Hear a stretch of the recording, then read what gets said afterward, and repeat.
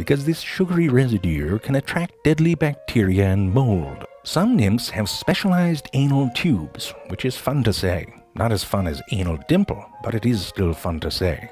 I know you're thinking, what's so special about an anal tube? Don't I have an anal tube? Technically, yes. But can yours do this? This leafhopper nymph, for example, can extend its anal tube right out of its butt, like a 2-click nubbin on a mechanical pencil. This extension helps it deposit dew further away from its body if there are no butt-munching ants about. Sadly for the ants, this particular anus is as disappointing as an empty tube of Pringles. Just the crumbs.